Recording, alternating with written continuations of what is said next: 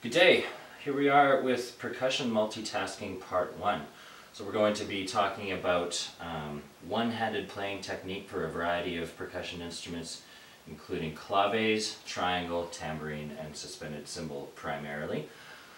Oftentimes percussionists, amateur through professional and everywhere in between, are put in situations where they're short-staffed and they have to be able to do multiple things concurrently. Or they have to at least be able to do one thing while preparing to do another thing. They have to transition too quickly to be able to legitimately pick up an instrument and get ready for legitimate two-handed technique and then put the instrument back down. Sometimes there just isn't enough time for that. So we're going to be talking about how to conquer some of that. So first of all, with the clavés, clavé technique, traditionally, these are, by the way, these are Rhythm Tech synthetic clavés. They're mostly made out of fiberglass and a few other materials. I think they're about $18 Canadian last time I checked, and they work really well for this. They're also pretty much indestructible, so we're going to use these for this video. So first of all, legitimate clavé technique is done usually by, in your non-dominant hand, making a pretend snare drum grip upside down, setting the clavé on it, and then striking the clavé that you're holding with the other one in your hand right in the center. The nice thing about these clavés, being that they're synthetic, they're quite loud. So if they end up being dampened a little bit, that's not the end of the world. They're still going to sound pretty good. So what I'm going to do is I'm just going to take a hand towel here. I've got a black hand towel. I've already got a cloth on my trap table. Trap tables are great for percussionists to be able to set mallets down, set accessory instruments down, pick them back up again. So I'm just going to fold this over a couple of times like this, and I'm going to set the clavé on top. Now you may be asking, why is it that I'm putting another towel on top of a towel? The reason why is because you of course want to mitigate mechanical noise from the music stand. So obviously the composer wrote for clavés, not clavés plus the sound of a Manhasset music stand rattling like a space shuttle. So you don't want that sound where you're getting extra sound out of the stand. So we're going to place this here. We're just going to set one clavé on top, play it, and it still sounds quite good. It sounds almost as good as it does when I hold it with my hand, just a little bit quieter. But in a less than ideal circumstance where you have to do it one-handed, that's going to work for you. So there's clavés. Next example of one-handed technique is triangle, and this is a pretty simple and self-explanatory one. Obviously the triangle is on a clip for a reason, so that we can clip it onto the stand when we're not playing it. And ideally you would pick the triangle up, select a striker, and then just play on the bottom on a 45-degree angle, slightly to the right of center, which I went over in another instructional video that I did. Now, clipping it onto the stand and playing it while it's clipped onto the stand causes the same problem that I just went over with clavés regarding extraneous mechanical rattling sound from the music stand. And that's obviously going to be a problem. That's why you only do this under less than ideal circumstances.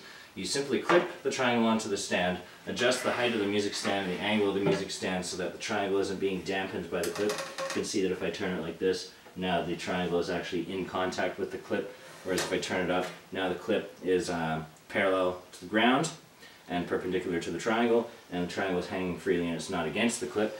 And when I play the triangle, you will get some sound from the music stand.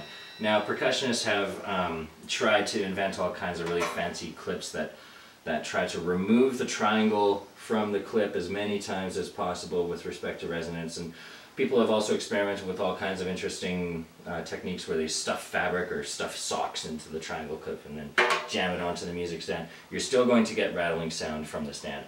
So unfortunately that is still going to be an issue, and that's why you only do it when you absolutely have to, but you can still do pretty much everything that you would normally do. You can play, you can use one-handed technique, and you can do rolls if you need to, but you can hear probably a little bit of that extra music stand rattling sound. So that covers triangle. Moving on, now we're going to talk about tambourine. So I'm going to bring my tambourine forward. If you have a tambourine case, that's great. I'm using the tambourine case on top of a cloth that's on my music stand. If you don't have a tambourine case, that's fine. You can just use another towel like I was using over there.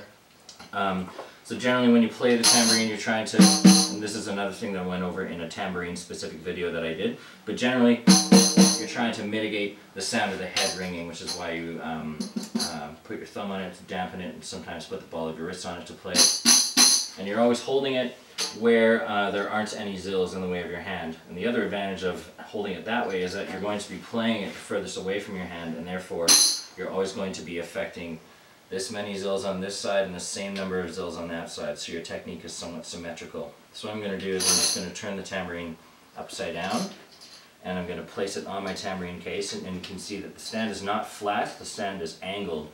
For the same reason that I went over in the tambourine instructional video when I said you should play it on a 45-degree angle. If you play it flat, the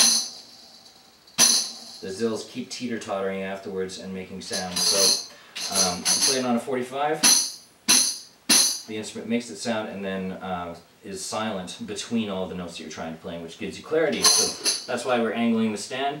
And once again, this part of the tambourine that doesn't have any zills on it is closest to me, and then I just reach forward and play like this. So we've covered 3 instruments so far: triangle, claves, and tambourine. So a case in point, let's say that a percussionist has a part, just for example, with quarter notes on the tambourine and a 3/2 son clave part on claves. So the part's obviously written for 2 people under ideal circumstances, but we don't have 2 people, we just have little old me. So the clave part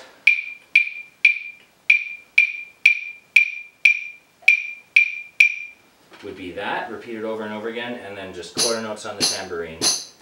So now,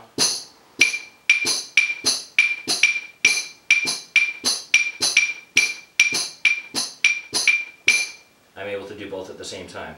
As another case in point, let's say that you have a part that's written for 3 people under ideal circumstances, where you have 2 quarter notes on the tambourine in the first half of the bar, 2 quarter notes on the triangle in the second half of the bar, and you have that clave pattern. So now I'm going to put a triangle beater in my right hand, and I'm going to essentially just play the tambourine with my fingers while holding the triangle beater away from the instrument, and then I'm going to go and strike the triangle for my second 2 quarter notes. So my right hand is going to be 1, 2, 3, 4, 1, 2, 3, 4. Prepare to play the claves.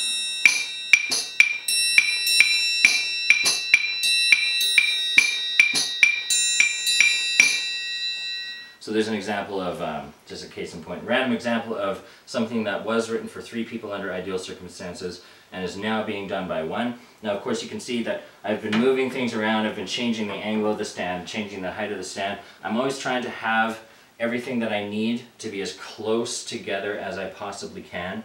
Sometimes it doesn't necessarily occur to students who have a little bit less experience doing this kind of thing. And they'll actually have things super far away from one another, or they'll be playing over here and trying to look at their music and watch the conductor. So I strongly encourage players to keep everything logistically as simple as possible. And of course, if let's say the conductor is out there, I've got my sheet music here, and pretty much between peripheral vision, I'm watching the conductor and the sheet music at the same time, or primarily the sheet music and then the conductor at the same time. And I can still see what I'm doing with my peripheral vision.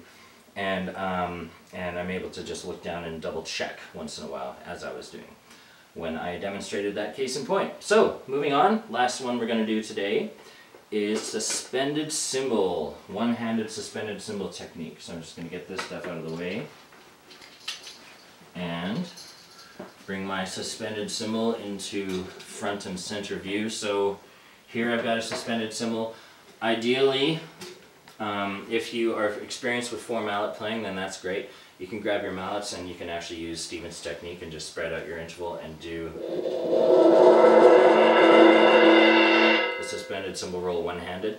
But that's not necessarily the case, and if you don't know that technique, that's totally fine. So another technique I'm going to show you, if you want to get in close here, you can see that I've actually put some hockey tape on the bottom part of these mallets. And what I'm going to do is I'm going to take, essentially, if I'm doing this with my right hand, since I'm right-handed, then I'm going to take the top mallet and I'm going to cross it to the left of the bottom mallet, and then I'm just going to sort of grab a hold as though I'm holding a snare drum stick, and I've got my thumb spaced in between, and that's great, thanks, you can back out now. So I've got my thumb space in between in order to make sure that the mallets have a good amount of space in between them, just like a couple of inches in between them. And what you'll notice is that if you freak out and go, oh my god, this is so difficult, and then you try to play the cymbal, you'll actually be dampening the cymbal as you're playing it. So it's best to just be really, really loose, like my technique's totally going to fall apart basically. And that will allow the mallet heads to ricochet off of the cymbal. You want to do this roll as far to the outside of the cymbal as you can, so that you get a good sustained sound. You can also dampen the cymbal slightly with the mallets. In any case, that's one tip, play as far to the outside as possible. And another tip, make sure that when you're holding the mallets that they're right above and beneath one another. Obviously, if you hold them like this, that's going to be a problem because now either one of them isn't hitting or one of the mallet shafts is hitting the cymbal from the top, and then the other one, it's the mallet hitting from the bottom. It doesn't really sound like a roll anymore. So you want to actually have them, I mean, you can choke up as far or as far back as you want on the mallets, but you want to have them right above and beneath one another so that you can do something like this, for example. I've got my wind chimes here, and I've got my suspended cymbal here, and now I'm going to do a roll into playing the wind chimes, and then I can either use my hand or the head of the mouse to dampen the cymbal, and I can use my forearm to dampen the wind chimes.